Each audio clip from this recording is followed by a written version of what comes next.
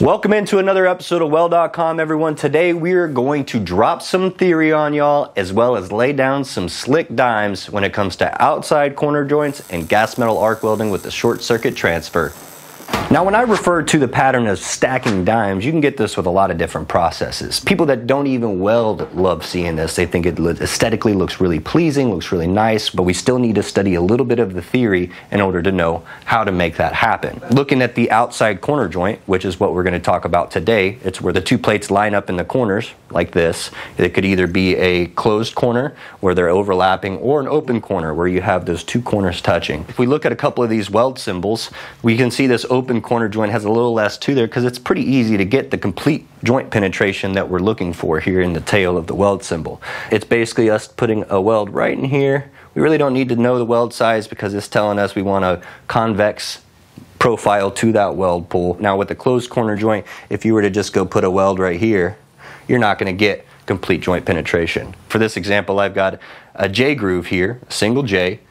That weld nugget's going to sit right in here, hopefully burn through that little 1/16 of an inch of that J that we got, and then it wants a flush contour, so maybe we have to go and grind this down a little bit. But again, we got complete joint penetration without having to do, just the simple open corner. Now, as far as our voltage and our wire feed speed, you don't really know what you're going to set that to unless you have the material thickness and your wire diameter. We're going to be using 1/4 inch plate with 035 wire, so we're going to be running somewhere between 20 and 23 volts. As far as our wire feed speed, we want to starve that a little bit because we don't want our weld size to get too big. So maybe we go down on our wire feed speed to somewhere around 250 to 300. I'm going to recommend for this specific weld in the short circuit MIG transfer to pull a drag angle on this in order to get a higher crown. If I push it, I'll typically get left with maybe a flatter weld. As far as our work angle and our contact to work distance, this is all going to pretty much stay the same depending on where we're at. We're about 3/8 on our contact tip to work distance. Our work angle is going to change depending on where we're working on our part. Our travel speed is going to directly correlate to our different techniques. We can either use a whip technique where we go in and out of our puddle. Ultimately, we're just going forward and then pushing that puddle back on top of itself in order to make that big ripple and that big roll. The Cursive-e's is my preference, where we come in and kind of do these lowercase e's, but I will kind of go back and forth between the whip and the Cursive-e's depending on where I'm at on the part. Now, as far as crescents go, you can do a lot of different methods, but really coming out of your puddle and pushing back into it is how you're going to get those ripples. Not to say you come too far out of your puddle, that's where you have issues. If you want to study up more on weld symbols or the gas metal arc welding process, we've got a bunch of great courses inside the American Welding program. Whether you're an instructor or you're a student, or maybe you're just a DIY hobbyist and you want to get more of the theory under your belt, at the American Welding program you can find it all there. Now, taking a step over to the Everlast Thunder 255 MTS standing for MIG TIG stick. It is a multi-process machine. We're going to be running somewhere around 21 volts is somewhere where I think is going to be nice, and around 280 is where we're going to start. And we're going to set that trigger to 4T, so when I hit the trigger, the wire's just going to run on its own, which is nice because we do want to have kind of seamless welds. We don't want to have a bunch of restarts, otherwise it just doesn't look as good. So that 4T trigger will help. So here we have our part that's ready to weld. We've got it all fit and tacked up. We did CNC plasma cut this, so we did need to clean up all the edges with the 3M fiber disc, that 36 plus. We want to have some good anti-spatter on the nozzle and on our contact tip, as well as some anti-spatter on our part and table, because we want to have nice stacked ripples for people to see. Now for the first weld here, we've got us a 2F weld. This is technically a horizontal weld to make, so we want to favor the top plate just a little. And what we're going to do on this first side is try to test out the difference between our pull and our push. First off, let's pull it.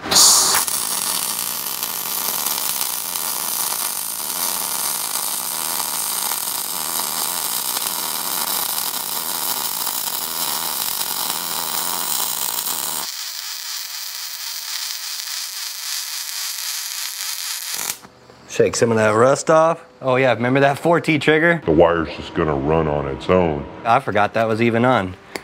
Now looking at this pool bead, it looks like it looks pretty good. I would say it looks hot, and the reason why I say it looks a little hot is these spots right in here where I'm getting that little tidge of undercut. Now my gun angle needs to be really favoring up here more than it does need to be down there. But because of that little bit of undercut and then the shape of our ripples, they get to a little bit of a point, right? And they're starting to sag a little bit more than I'd want. So what we're gonna only do is stay on that cooler side of our voltage range. Let's do 20 volts and 250. And now we're gonna push. Now what I do like about pushing is we can see a little bit easier where we're going, but I just don't get to see what I'm making behind myself as easy with that nozzle in the way. But let's put a weld in. We're still doing that Cursive-e pattern. You can notice that push angle, we're gonna have a little bit more spatter. To get the right contour and what I'm looking for, I needed to turn those volts down.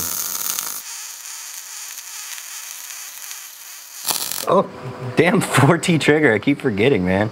Now, even though the drag travel angle, it was a little bit hotter than I'd liked, I still felt like it still kept the bead profile, higher convex bead profile that I was looking for. So I think now that I've got my voltage and my amperage a little bit lower, maybe it'll look a little bit better as we do the rest of them. Again, that's just my preference on how I would do this. And I think the evidence is clear here where we actually turn things down to do this push angle. I've got a flatter bead. I actually have a little bit more underfill in a couple spots, especially right here at the end where I'm under the corners of that, and I could have just slowed down and probably filled things in. But I like a drag angle because of the bead profile that it's going to be giving me, and because the joint configuration is corner to corner, it doesn't matter whether I push or pull, I'm gonna get complete joint penetration. Now here on this side, let's discuss the importance of Fitup and travel speeds, right? Too many times do I see students when they witness, whether it be their instructor or what they see on YouTube, and they see someone doing the circles, the cursive-es, the whip motions.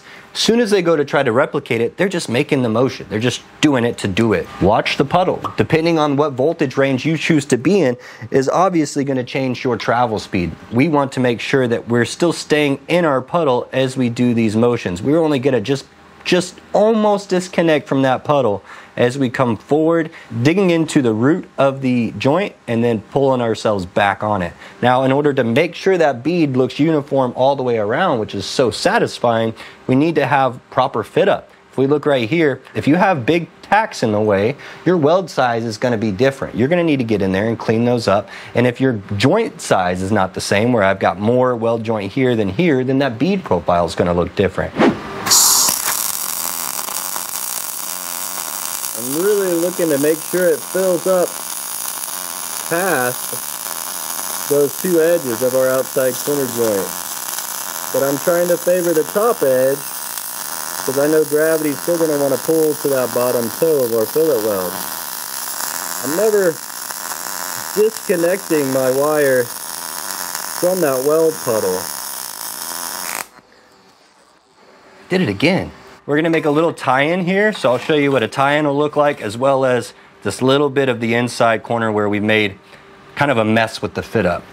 I don't know if I'll be able to get a good arc shot with my hands and elbows and stuff in the way, but what we're going to be looking to do with this wire anyway, we're going to start way up here, and as soon as that arc establishes, we'll run back and just trace that crater. Remember, we're doing Cursive-e, so we're going to come from the top and then drop back in to keep doing our pattern.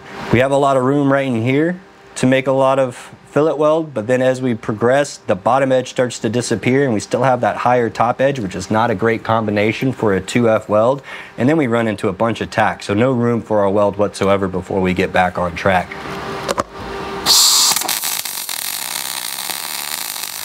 I remembered to let go of my trigger this time.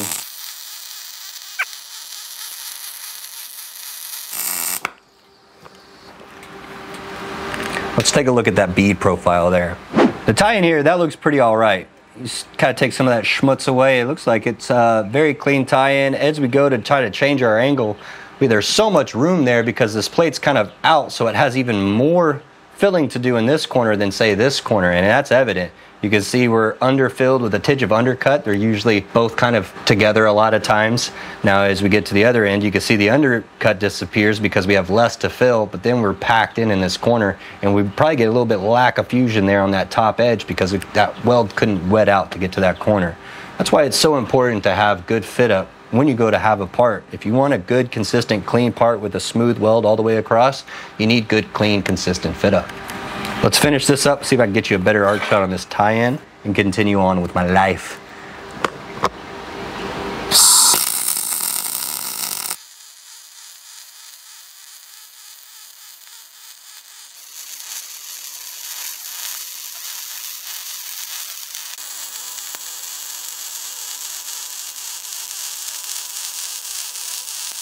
Always evaluate your work. Every bead you make, read it. Take a look at it. What can you do to change it? Colder you are, the slower you're probably going to end up having to go than compared to the faster and hotter version of that. You got to be evaluating your welds and telling yourself what pattern you want to do, and you need to stick to that pattern. That's it for today's episode. As always, guys, thanks for watching. If you want to see some of the gear that we wore in today's episode, like the yellow gloves that made me look like a Dr. Seuss character, or maybe the outlaw leather hoods or the slick FR gear that we wear from Ariat to the Everlast welding machines, we appreciate you all for watching. We'll see you all in the next weld.